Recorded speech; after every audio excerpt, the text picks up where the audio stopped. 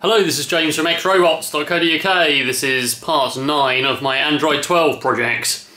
Now, last time I mentioned to you that I was going to be replacing the thigh actuators, which is this whole section here, and taking away the servos and building some linear actuators that are similar to the actuators in a 3D printer. So here's my 3D printer, and what we've got is basically a carriage that travels up and down, and that's just driven by this belt at the back.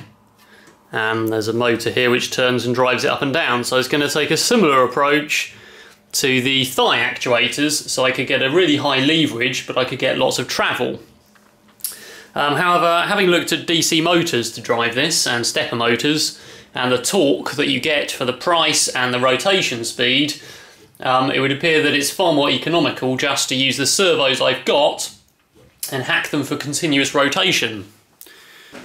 So the servos that I've been using on this Android are these, which are the Gotek, it's a GS5515MG, which is basically a 15 kilogram per centimetre torque servo with metal gears, which are actually quite powerful. They're about £15 each in money to buy in the UK. But trying to find a motor that will rotate as quick as these with enough torque is probably going to cost more than that, and then I still have to put, you know, a feedback pot and other things on. So obviously these are limited to 180 degrees ability to turn, which if I put a pulley on here isn't enough to drive the carriage far enough, which is the basic problem I've got with increasing the leverage and decreasing the torque. So the torque of the motor would be fine with a pulley driving the carriage, because then the leverage is the same and the carriage can go as far as it likes, however long I make it. So obviously it's already a servo that's driven by standard PWM in for a servo, so that's great. But basically the potentiometer inside is giving the feedback position, and what we'll need to do is break that out to one of these, which can travel much further, and probably that's enough length for the actuator. So that's just a slide pot that you get in an audio mixer or something like that, which I pulled out of a previous project, hence the handmade PCB. So we're going to take this servo to bits and see what's inside. I've already undone the screws on the bottom. There's these 4 long screws. So the bottom comes off. Inside we can see the motor and the electronics. And if we just lift that board very carefully, you can just about see, and if we can see in there, but basically right inside there is the feedback potentiometer, and it's fixed to this board with the 3 terminals which are just here, and it basically is directly underneath the output shaft. So if I take the servo horn off and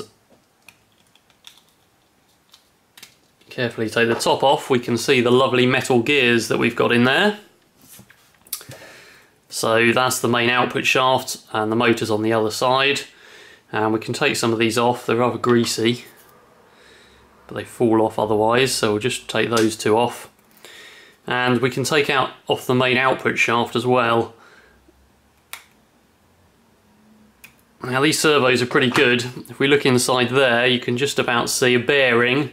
There's also a bearing on the bottom of that.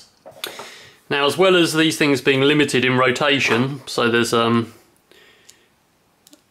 knob there you can just see, and a corresponding channel on the inside of here so they don't rotate too far. So we can file that knob off and that's fine, but we also need to do something about this potentiometer, because there's a peg there that fits into here, and that won't rotate any further, so it'll only do a 180 because that's the limit of the feedback pot. So we could cut that off and the bearing would still rest on the plastic, but in fact these have been built in a really helpful way. So if we pull the bearing out,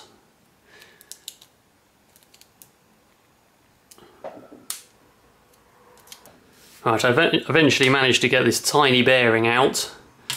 In the bottom of here, well, there's actually a piece of plastic which has got the slot in, which holds the potentiometer shaft. So we can just take that out, stick the bearing back in, which is actually a very tight fit, and if we place that back on there, and then it will just rotate around.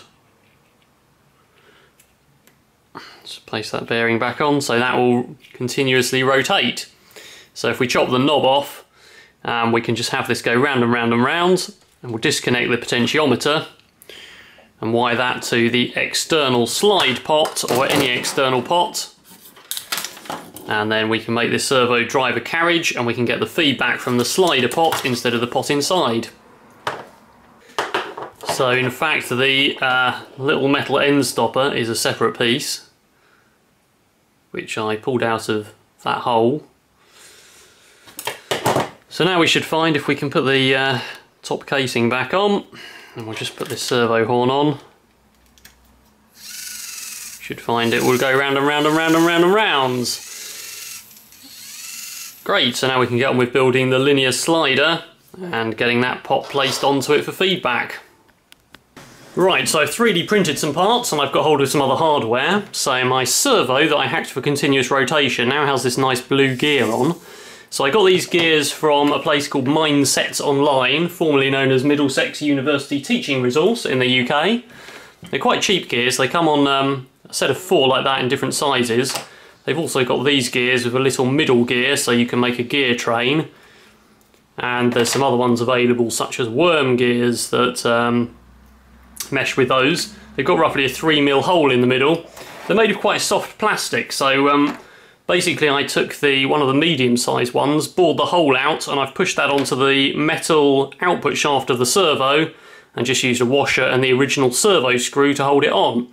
So I've got this 3D printed mechanism which is part of the linear actuator. It's in several pieces. So there's a gap in the bottom there for the existing 6mm studding of the robot legs. There's another layer where the servo goes. And then there's the final piece which will grip the slider bars, which are 8mm. So all these parts are 3D printed. Have a look at my website for more information on the 3D printer.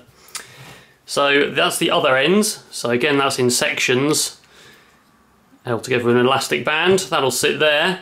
There's holes all the way through them in the corners, which are for 4mm bolts. So I can bolt those together to grip the bars to hold the whole thing together. I've also got the 8mm bar with these linear sliders which have ball bearings inside, so that will quite happily fit in there. And then I've printed the carriage which holds 4 of those bearings, and that will slide up and down like so. So I think what I probably need to do is put this together and have the carriage moving, and then I'll work out what to do with the potentiometer, which I think is going to sit on top somewhere near the output shaft. So the carriage itself is going to be driven by this chain. There'll be another little gear that goes in the other end of this, so the chain goes all the way round like the 3D printer example I showed at the beginning. And this chain happens to fit very nicely on these gears. It came from the same place as well. So that'll be quite good to drive the carriage up and down. So let's get that assembled and hopefully we can power it up. So here it is assembled. So we've got the chain that goes around in there, and you can just see it goes around both gears at each end, and that's attached to the bottom of this carriage piece. I made this lump here to have an output shaft driven on. Obviously this thing slides up and down. Now what I've done here is attach this slider pot, so I've wired that to the circuit board where the normal internal potentiometer would go in the servo, and that's now wired to this slider pot. I actually made a ridge in there so I could put it in, but then I realised it basically would bind on the output shaft. So in fact these holes I've made for the cable ties to hold the linear bearings in place, it fits quite nicely in there. So it needs to be fixed to one end, so I need to make some slight modifications. I make another piece that holds this in place stationary. But for now I can just hold this in place with my hand for testing. So I've got a little servo controller here, Pololu Mini Maestro, and some batteries to power it. So let's plug that into a laptop and see if it works.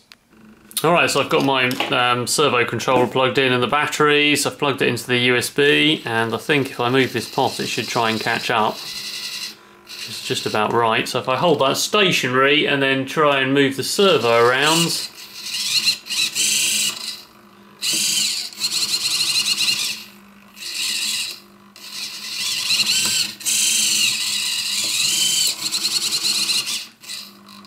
seems to work fine. There's a couple of issues, the chain doesn't look quite tight enough.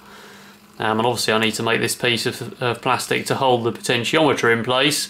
But apart from that, the plan seems to have worked. So the initial plan is to replace the thigh actuators of the Android with these. And I've left these channels, as I mentioned, at the back, so that the actuator assembly can be screwed down onto the threaded rod that I've already got in there, and that's one of the main reasons I built the Android like that, was so I could swap out sections.